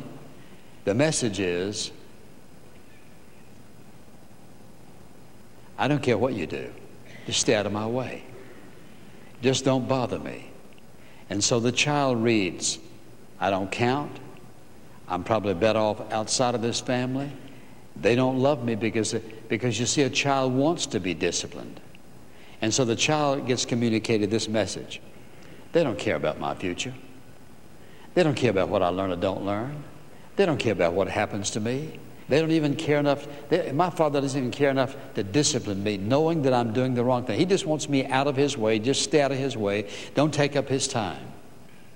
It sends a horrible message. We wonder why we have a generation of children who are angry, who are bitter and resentful and hostile, and who are out there doing everything they possibly can to find somebody who cares. Some peer, join anything, immorality, you name it, want to feel belonging, want to feel loved, want to feel accepted, want to feel that somebody cares about them. You know why? Because at home, the communication was, don't get in my way. You're not important. You do whatever you want to do. You do whatever you choose to do, but just don't bother me. Just stay out of my way. A horrible message. And then we wonder why they get in trouble. We wonder why they have the friends they have. We wonder why they go through the heartache and the pain. And we wonder why they get into the kind of trouble that brings such embarrassment upon the parents. Why? Because you didn't care enough to say to them, I love you enough to discipline you. I love you enough that I want you to be what you ought to be. And I love you enough to take the time to help you to understand what life's all about. Then I think about what happens. Father doesn't listen. And the child wants to talk. The father's doing something else. And so the son or the daughter says, you're not listening. Well, I don't have time to listen right now. What is he doing? Not really doing anything, just not listening. Or even if you're sitting at the table and you're all looking at each other, do you know what? A child knows just like that whether you're listening or not. You can look him square in the eye and they can tell you. A child knows whether you're listening or not. And so what you're saying by the fact that you're not listening is this. What you have to is not important. My mind is on something else. My name is Della June Partlow, and I attend Oakwood College. I'm a freshman, and I'm an elementary education major and aspiring to be a teacher. Hi, my name is Victor Powell. I'm a photography major / music minor at Oakwood College, and I'm very happy to be here. Hi, my name is Curtisa Arnett. I'm from Fort Pierce, Florida. I attend Oakwood College. I'm a biology major, and I'm so happy to be here today. Hello, my name is Edna Norre. I too am from Fort Pierce, Florida. I am a bio major, a ministerial theology and chemistry minor at Oakwood College, and it is a pleasure for me to be here today. Hi, my name is Akuyo Pokubateng, and I'm from Fresno, California. I'm a biology major and a psychology minor, and I'm happy to be here today. That's beautiful. That's a beautiful thing. Now, we're all in NAPS. We're all college students. And the first thing people want to know is, how do we make time for all this mission work and outreach and stuff like that? How do you organize your day and prioritize? Well, I think it's all about basically prioritizing and keeping everything in perspective and keeping all your work, in perspective and doing as much as possible to get that work done early, on time, before you have missions sometimes on the weekends. So you have to get everything, in order before you leave and try to get ahead as much as possible before finals and everything comes around. I think it's the same for most everyone. Yeah. So just keeping, all your work, just done and ahead of time. Okay. All right. All right. So what exactly is involved in doing NAPS? What exactly do you do that takes up time? NAPS has various different committees within it. And that's how we run the organization. For instance, there's the logistics, food committee, hospitality, there's spiritual. And when we combine all of these together, that's how we form NATS. If we didn't do this, it would be a lot of chaos. But by having these various committees, we know what our objectives are and what goals we want to accomplish. And also, I think it's very important that people know exactly who we are. We're the National Association for the Prevention of Starvation. And we go around and tell people about Christ. We not only share physical food for the starving, hungry people in the physical manner, but we also share it for the spiritual manner, because it's where your heart is that's really important. And part of being in NAPS, we have to organize, and we meet every Tuesday and Thursday morning at 6 a.m. And I know for me, some mornings it is just so hard, but it's a thing that requires commitment, and you have to be responsible, and when you go to bed and organize yourself, just like she said, Aquia said earlier, how you have to get things done early. Also, a lot of the students back at school, you know, they're thinking about 6 o'clock in the morning. Oh my goodness, that's so early. But when we read our Bibles, we see that the Lord, when he was talking to our Father, he woke up very early in the morning to speak to him. So therefore, when we're doing this, we're following Christ. And also it refreshes our mind for the day, and so we're ready to take on the trials of the day. And that's why we wake up at we have our meetings at 6 o'clock in the morning. Yeah, with every organization, they have meetings and times, you know, where they just set aside so they can plan and just get together as an organization, get together, you know, love each other up and get used to working with each other. I think that's really important if you're going to go out and work, especially on missionary work. If you're going to work together, you're going to need to be together around each other, know how each other works, and have different committees so you're organized and you know exactly how to map out the mission and have it be successful. So we also, along with the Tuesday and Thursday meetings, we have Friday night Vesper meetings.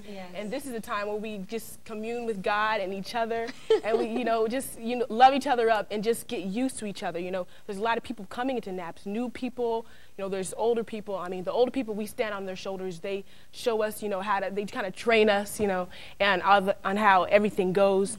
And we just need to get used to each other so the organization will be, you know, successful and work good together. There's a play we often do. It's called the body play, and you know, it shows the different parts of the body and how it all works together. Without the hand, we can't do something with the head, and that's what NAPS is all about. We're one body. You know, we're all working, each individual, each group. We're all working together as a body to do God's work and allow to do God's work and allow everything to be done for His glory. Okay. That reminds me of the text. We're all members of one body, and the head is Jesus. And, you know, different parts have different functions and do different things.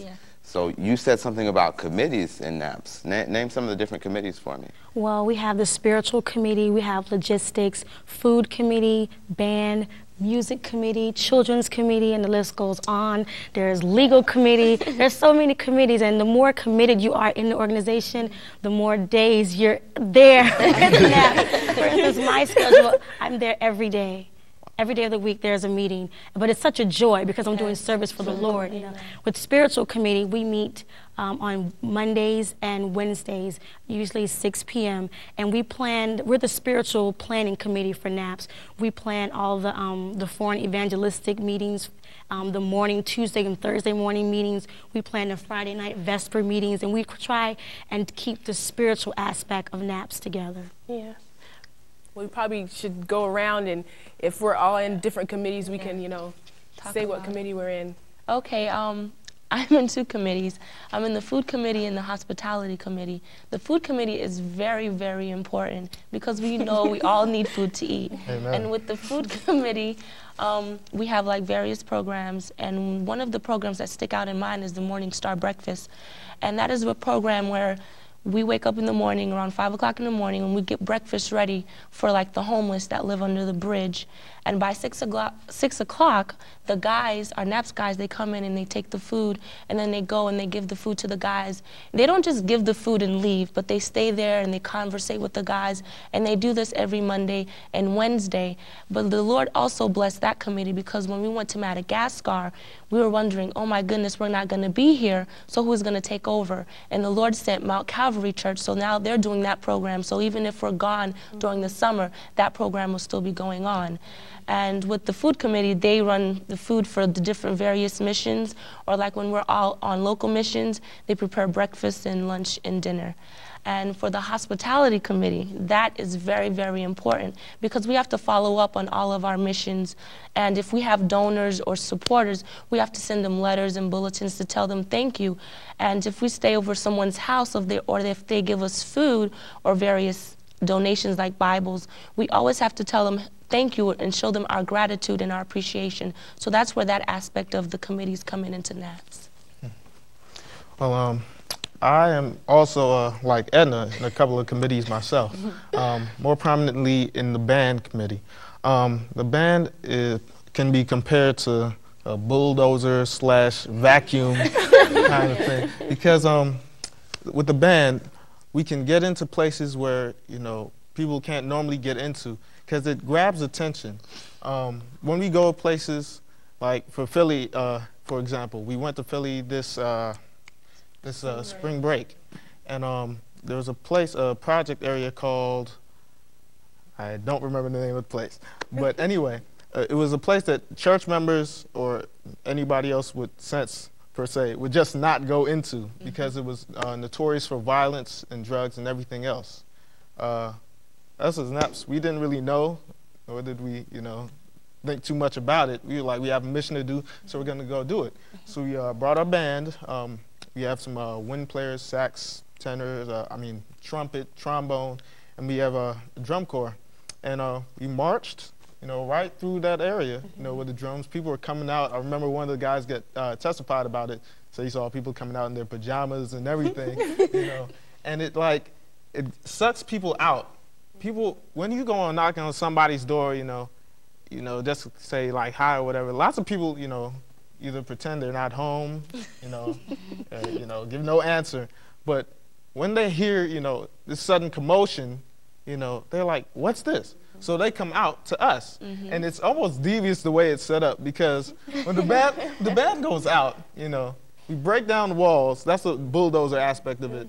And then we just suck people out like a vacuum. They get curious. They're like, what's all this? And in that, you know, instant, when they come out, we're able to come back, you know, and hit them, you know, whether it be, we don't immediately start out with the word, usually just with a hi, hello, how are you doing, you know, we're here in your area, and we just came to say, you know, just came to see how you're doing. And usually also, we motivate the kids that come out, because we always have a lot of kids that come out. And we usually give them a little talk about, you know, staying in school, keeping away from drugs, and so on and so forth. So the band is very instrumental, in more ways than one, in doing that kind of thing. I'm also on the logistics committee. Logistics is kind of like the thinkers or planners for supply-wise for like each committee. We usually do all the packing for the different missions we go on, whether it be weekend trips or foreign missions and so on and so forth. We have to pack, we have to keep inventory of everything for each committee. We have to run out and buy the different supplies, prepare bins, you know, for packing and shipping, and prepare posters. We gather the clothes together and collect food. We have food drives that we have to, you know, go out and pull food for the different missions and so on and so forth.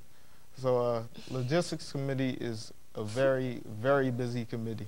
Very busy. Speaking of a very busy committee, you also have the children's committee, which I'm involved in.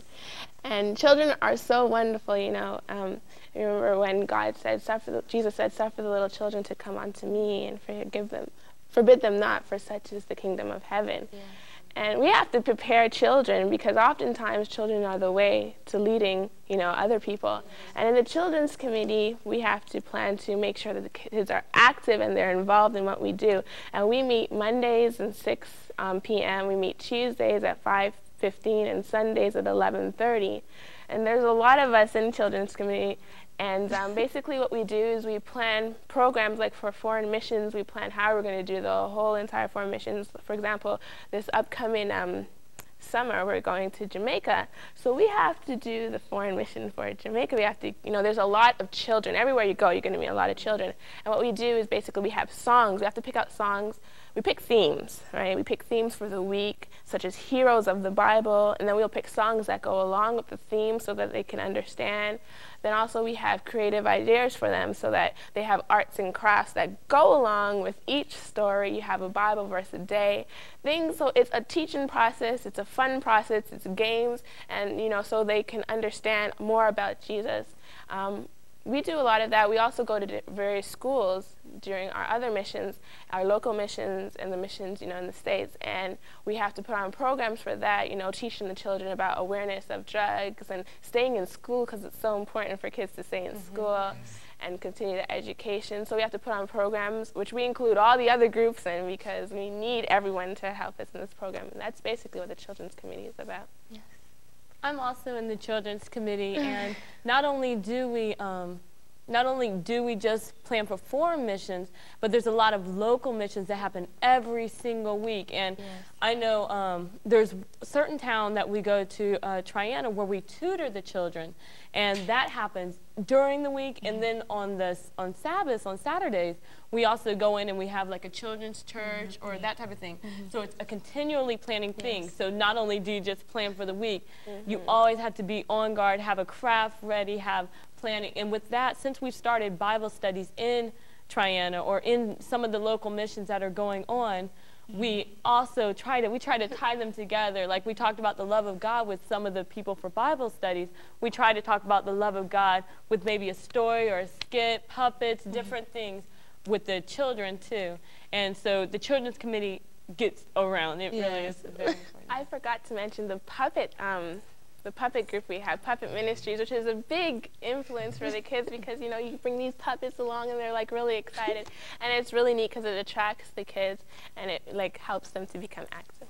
You know, guys, what's so important is how we all work together, how we're all one body, but there's a hand and there's a foot and there's, you know, eyes and ears. So the spiritual committee, there's members from each committee on that committee. We work so close with the children's committee and with the food committee because we have to make sure that everything is okay when we're planning out our sermons, how we're going to speak to the people, we go on our missions, how we're going to go door to door, conduct Bible studies, and with whatever sermons that we're preaching during the evangelistic series, it goes hand in hand with the children's ministry. So the children are learning the same thing on an easier level for them, so they're able to go home and tell their parents and encourage others and say, Mommy, Daddy, guess what I learned today? They bring their parents out to the meetings at night, so their parents get some food and the kids get food, and it's so great how we're all able to work together and just bring more people in for God's kingdom.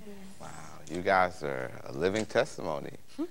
I also noticed that we all have a name of some country or something on our T-shirts. Does this represent, you know, where we've been or where we're going to? Each of our shirts have a name of where we have set up a NAPS branch, and it is so easy to set up a branch. Like, I'm representing California. We have a branch in LA, and that in and of itself is a testimony. It started with, we went to LA LA is a bad, you know, it had gangs and with the Bloods and we came in with the love of Christ. And when you come into a town, no matter how much wickedness is in that town, and you have the love of Christ, you're not walking alone. You're surrounded. So when they're seeing you, they're also seeing the millions and millions of angels, you know, with their bright armor and everything behind you. And so, like, when we entered LA, God just spoke for us. And it ended up that the gang members that were all, you know, really going through rough times and everything, they ended up helping lead out teaching other children how to use computers and the love of God. And they started up a branch of NAPS there where they're doing work for God and serving the community? Well, usually one way we started a branch in Birmingham, you guys remember we went to the church there, and we did a presentation, and we showed them the video and how NAPS operates, and we're talking about Madagascar and the things we did there, and so many kids were excited. Well, how can we join? How can we get started? So we had a form that tells how you can get started with the NAPS branch and everything you need to do, you know, get a sponsor within your church to sponsor you for $15 so you can get your t-shirt and get all your NAPS gear so that you can start going out and doing service in your community. And then when you do the service, and they've sent the pictures back to us, they went on our website where they can go on there and see all the pictures of the other NAPS branches all around the world, and they can type in and talk to each other, and that's really great and encouraging for everyone that's in NAPS, so we can always communicate and keep that unity together. Mentioning the website, what is so neat about it is that if branches in Madagascar, you can always communicate with someone that is in Kenya. And if you're in Kenya, you can communicate with someone that's in California, and you can always relate back and forth and see what each other is doing. And say, for instance, if Kenya has a project that is very successful, then Madagascar, California can use that same project, and then we all can do the same thing at the same time. And it's very fascinating how just in the instant, by a click of a button, we can find out what each other is doing in the name of the Lord. That's going to come so handy in the great American Get your feet out. To each other. And Kenya can say, well, I'm feeding this many people, and all this happening, and Madagascar can come in and say, well, I'm doing this in Jamaica and Costa Rica and Guyana and Ghana. Oh, it's going to be great, you guys. And when is it again? When is it? November. The week of November, we're going to do this huge feed out during the week of Thanksgiving. That's going to be great. I can't wait to hear from everybody to see what they're doing. I'm excited. Wonderful. With all these branches, we go into these places, and we just, as Darla said, we go with the love of God. And there's so many branches that are on fire right now. We've been there, and they have just carried on the work after we've left. Kenya is not even funded by us. We usually send money to different areas where we have left a branch, so they can, you know, since they're in third world countries, it's hard for them to, you know, get money, so we try to fund them. But Kenya is on fire. They just went, they are not funded by us. We're not sending them any money. They have 70 strong in their group, just going all around Nairobi, just preaching the word. And, you know, Costa Rica's doing some stuff too. I mean, I was just thinking about that. I mean, even before we left, they were doing stuff. I remember we were working together on the house for a family of 9 who had a house of like cardboard and big sheets of plastic and everything, and they were helping us build that house for them. But before we left, they, like in that same area, they found a woman who had a son that was quadriplegic, and he was in a wheelchair. And apparently they had no ramp for him to, you know, come up and down, so he's pretty much house-ridden. So what actually ended up happening, they, you know, that small contingent of the students, they came and you saw that need and worked on it themselves. No NAPS people around, you know? And I mean, even now, you know, they're continuing the work there. There's projects around Limon and the rest of Costa Rica that, you know, they've been called upon to do, and they're just on fire for God. And Madagascar, the branch we just started in December, they're on fire. When we were there, they were so excited about the work that we were all able to do together for the Lord. And when we left, you know, 49 people were baptized. And it was so wonderful to see so many souls going down and coming up new with Christ. And we got word from them, they're going to, 23 more? 23 more are going to be baptized in April. And that's so exciting. They're just on fire over there. They're going around, they're feeding, they're cleaning houses, they're just doing so much, so much. And it encourages us to know that so many people around the world are just working hand in hand. And that's just so great, you know? You know, in Guyana, there's one of the girls, her name is Leah, and she's 17 years old. And with the rest of the NAPS branch in Guyana, they're going all around and they're feeding the homeless. And it's wonderful because before they would just walk by the homeless, but now they're going out to them, they're hugging them up and giving them food. And they're going in to one of the small villages that are cannibals, and they're going in and they're spreading the word. And do you guys know that 39 of those people got baptized? 39 of them added to the kingdom. That is so great. That's so great. That is just the greatest joy. I mean, that's the main emphasis when we come into NAPS. You know, it's just, you think about those souls. Yes. You have the burden for the souls. You just go into these places, and that's the main thing on your mind. You go there, and you're just like, you have to just think about the souls that you're going to win when you go, and everything else is just second. It's just secondary. You think about those souls and everything. You have no problem sacrificing anything because you just think about those souls. Also, we have in, United States, right? Philadelphia, speaking of, seeking the souls and everything like that. I mean, there's a church, Germantown Church, and the young people in the Germantown Church, they've already gotten their own little branch. And that's wonderful. And they want to seek the soul so much, they're going out of their church into the parks and everything, and they're having, church in the park so that everybody could come. You imagine the baptisms that are going to happen from that?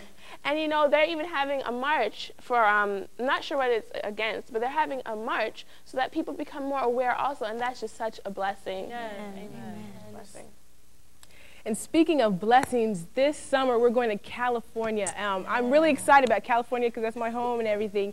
And we're just going to be going all the way from Sacramento, yes, all the way down to San Diego. And we're just going to be spreading the love of God. We're going to be colporteuring during the week to just raise funds for our needs and for survival. And we're going to be, doing an evangelistic meeting in Oakland, the Bay Area. And this is just going to be great. We're working with Bobby Mitchell and Virgil Childs, the pastors there. And we're working with the school, Golden Gate. I guess the Golden Gate School is going to be closed down. It's an academy, and it's going to be closed down. We're working there, trying to keep it up, keep it going. And we're working in the inner cities. We're working with drugs and gangs and the kids there. And it's just going to be a blessing. Yes. What am I missing? We're going all the way down to LA. We're going to be working in LA too, having evangelistic meetings. We're going to go through the camp meetings. We're just going to blow up everything. The schools, we're going to public schools doing awareness there. And it's just, we're going just to motivate the youth. We're just going to fire up everyone. So we'll have, the branches. We're going to have some branches in California by the time we leave. And we're just going to we're having marches and everything. Speaking of marches, we're marching the light of God everywhere we go, right? Yes. Right? Yes. So that's our main goal. Actually, that's our theme song. Yeah. And so one of the tools of NAPS is we sing the song in different languages in the country that we go to. Yes. So we could sing "We Are Marching" in English and Malagasy. Since we just came from Madagascar. Yeah. Okay. Let's sing it, guys. We are marching in the light of God. We are marching in the light of God. We are marching in the light of God. We are marching in the light of God. We are marching. We are marching. We are marching in the light of God. We are marching. We are marching. We are marching in the light of God. Nidia night, tarini ni Jesus. Nidia night, tarini ni Jesus. Nidia night, tarini ni Jesus. Nidia night, tarini ni Jesus. Nidia night, Nidia night, Nidia night, tarini ni Jesus. Nidia night.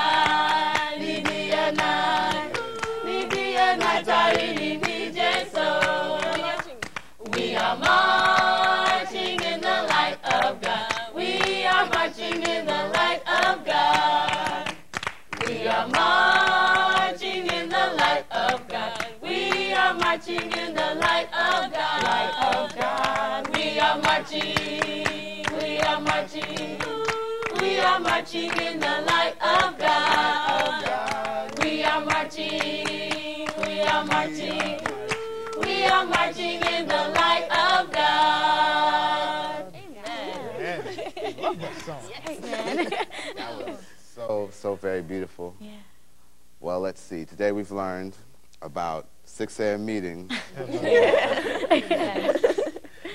And that we don't just jump on the plane, everybody with a blue shirt, let's go to Jamaica. There's organization, we have committees, and we try to connect with the people with love and in their own language. Yes. We've learned about the Great American Feed Out. Yes. Very important. Yes. How all the NAPS branches communicate and work together, and we all can go off on our own, and different things like that. What's the most important thing, somebody answer real quick, about starting a NAPS branch? I think the most important thing that we must always remember is that God is always the head of everything we do. He's the provider, the supporter. He's going to give us everything you need. And all you've got to do is be committed, do everything you can possibly can, but make sure that God is first. Yes. Okay, all right. Well, I want to thank you all, each and every one of you, for coming out, for representing your different committees, the band and the Children's Committee, all the different countries, Kenya and Madagascar, California, Jamaica, Guyana, and all the other branches we have around the country and around the world. You guys have demonstrated the love of Christ to me and to all those at home. We want to thank everybody for joining us, listening to us. Please feel free to try to communicate with us.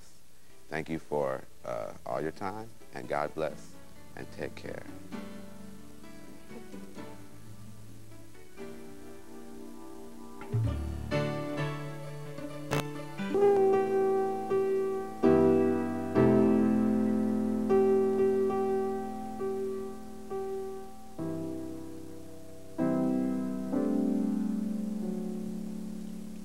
I dreamed that the great judgment morning had dawned and the trumpet had blown. I dreamed that the nations had gathered to judgment before the white throne. From the throne came a bright shining angel, and stood on the land and the sea, and he swore with his hand raised to heaven that time was no longer to be. And oh, what a weeping and a wailing as the lost were told of their fate.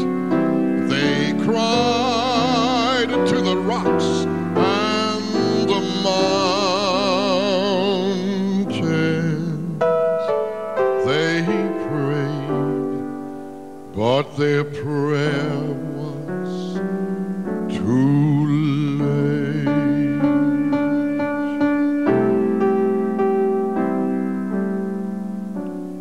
The rich man was there, but his money had melted and vanished away. A pauper he stood in the judgment. His debts were too heavy to pay. The great man was there, but his greatness, when death came, was left far behind. And the angel that opened his record, not a trace of his greatness could find. The moral man came to the judgment, but his self-righteous rags would not do. The men who had crucified Jesus, they looked just like moral men too.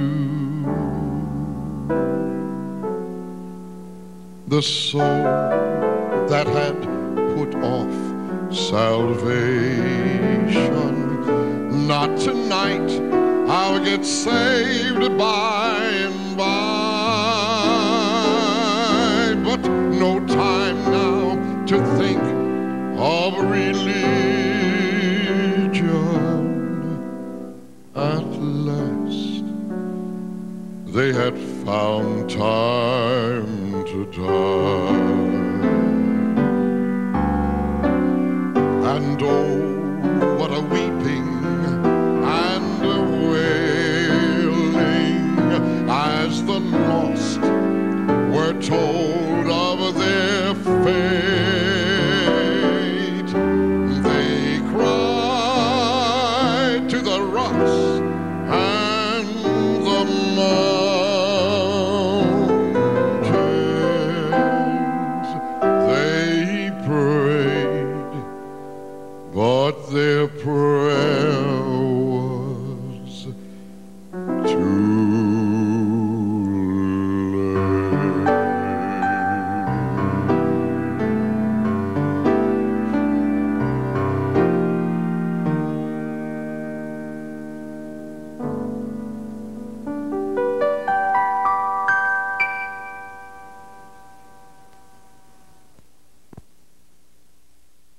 Here, there are three major points that we want to make about sugar and its damage in the system. First of all, let's look at depression of the immune response. We know that white blood cells are able to destroy bacteria in the system. But as we ingest sugar, as we take sugar in, notice that when we go from 0 to 6, a white blood cell, instead of being able to manage 14 enemy bacteria, when we have taken in 6 teaspoons of sugar, that same white blood cell can only manage 10 enemy bacteria. And when we go to 12 teaspoons of sugar, we notice that that is cut in half. And now that same white blood cell is only able to manage 5.5. And when we go to 18, it reduces to 2. And finally, at 24 teaspoons of sugar, what we would find, say, in an ice cream sundae, we have hand-to-hand combat. So sugar has a very marked negative effect on the immune response. Now let's look at low blood sugar. When we ingest significant amounts of sugar, our graphic over here on the far side shows us what happens.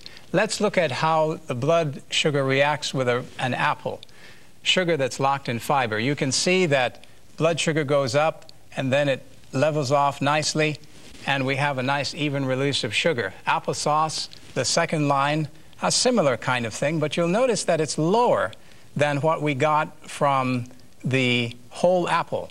But look at what happens when we ingest apple juice, which is a simple sugar. You notice that the blood sugar drops way down and takes a long time to even approach what we got from the apple. In fact, it never even comes near the even blood sugar release that we got from the apple. So we can see that simple sugars really have an effect on the system in terms of lowering your blood sugar and creating low blood sugar problems. Now, as far as premature aging is concerned, we know that sugar also links up with proteins to create some trouble in the body. They're called advanced glycation end products, or glycosylated proteins. These proteins have, again, an effect on premature aging. First of all, they weaken the arterial vessels in the body. They create free radical damage in the body. And one of the things that we can notice very, very markedly in the body is that sugar creates wrinkles and stiffness. So it's important to remember then that when we ingest sugar, we really create some important problems for the system. We need to use sugar in the form that the Creator provided sugar. That is, locked in fiber with all of the antioxidants and good things that He provided. Go into all the world instantly. 3ABN beams its television and radio signals to the GE4 satellite to all of North America. This programming can be received by thousands of people using a 36-inch dish available from 3ABN, as well as over 110 TV stations and hundreds of cable companies all across the continent. This satellite signal can also be received in Hawaii, the Caribbean, and Central America using a larger dish also available from 3ABN. Our television programming is also carried on the Dominion SkyAngel system, which delivers multiple 24-hour Christian and family-friendly television and radio channels using the small 18-inch dish. Another transmitter beams the good news of the gospel to the PAS-9 satellite, which covers all of North, Central, and South America, as well as Europe with 3ABN's television and radio signals. In Europe, the signal is picked up by a teleport and retransmitted to the Hotbird system, with its 93 million potential viewers. Then the signal is retransmitted to the TICOM 3 satellite, which stretches the reach of the gospel from Africa to Australia, from the Middle East to the Far East. In addition, a full-power 3ABN station in Manila, Philippines reaches over 20 million potential viewers 24 hours a day. But that's not all. 3ABN television and radio networks are available over the internet 24 hours a day, anywhere in the world. And to make the picture and sound as clear as possible, 3ABN uses a private, high-speed network to bring the signal directly to your internet service provider. The result is amazing picture and sound quality for high-speed internet users, making 3ABN radio and television much more appealing than most streaming feeds. Never has the reach of the gospel been so broad and far-reaching. Today, every inhabited continent of the earth is blanketed by 3ABN's life-changing programming. We praise the Lord for His anointing on the network. We thank you, our faithful viewers, for your prayers and financial support. Now, let's take a look at some of the highlights this year in the different areas of this ministry. We have so much to share, so let's start with engineering.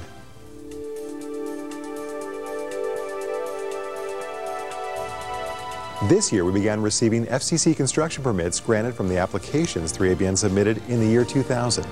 To date, we've received permits to build 11 new television stations, and we've gotten the green light on another 39 television stations as well. Hundreds of thousands of new viewers will soon be able to watch 3ABN's Christ-centered programming through these new stations. In addition, there's been a tremendous challenge to convert our master control facilities to a new digital television format. The FCC has mandated this change for all television stations and networks. And here's Moses Primo, 3ABN's Director of Broadcasting and Engineering, with some important news on this subject. Here in the engineering department, we are so excited about the things that are happening in the year 2002. And we want to tell you a lot about those things, but we only have a few moments. And I want to tell you that we have changed many channels in the downlink stations because FCC mandated that we vacate those channels to give to digital television stations. But we want to praise the Lord because we haven't lost one single channel. We were able to find new channels and replace them. And you are watching in these downlink stations. Another area that we are very excited about is the new master control. It's going to be all digital. It's going to be a state-of-the-art technology. We just signed a large automation system contract that will be able to bring 4 channels online, and we'll be able to do many different languages, and we are very excited about that. Another area that we are excited also is about the new Spanish and Portuguese channel. This is going to be a 24/7 channel that will be preaching the gospel and preaching the three angels message in their own language. So people that are in South America or some countries in Europe, they'll be able to listen and to understand in their own language that Jesus died for them and that He's coming back soon. We just praise the Lord for His blessings. And we want to thank you for your prayers and your support. Thank you, Moses, for that incredible report. In addition, Moses reported that during a recent trip to Brazil, cable company officials representing 4 million viewers expressed their eagerness to carry the Spanish-Portuguese channel on their systems. It's important to note that there are more people worldwide who speak Spanish and Portuguese than all the English-speaking people combined. What a blessing this will be to them, and what an opportunity for evangelism. Let's take a look at our programming department next. This year, we've shown a record number of evangelistic programs from all over the world. The Lord has blessed abundantly as we continue our commitment to preach the gospel to every nation, kindred, tongue, and people. And we've been happy to join hands with the Seventh-day Adventist World Church in providing airtime free of charge for the purpose of spreading the gospel of Jesus Christ. Every day, we hear stories of people who've been blessed by these programs, and we're happy that we can provide worldwide coverage for these events. Our 3 studios have stayed busy this year, taping many hundreds of hours of new programming for our existing series. And in addition, we've been busy developing and taping even more new programs. This year, we began a new series with marriage and family educators Harvey and Kathy Corwin.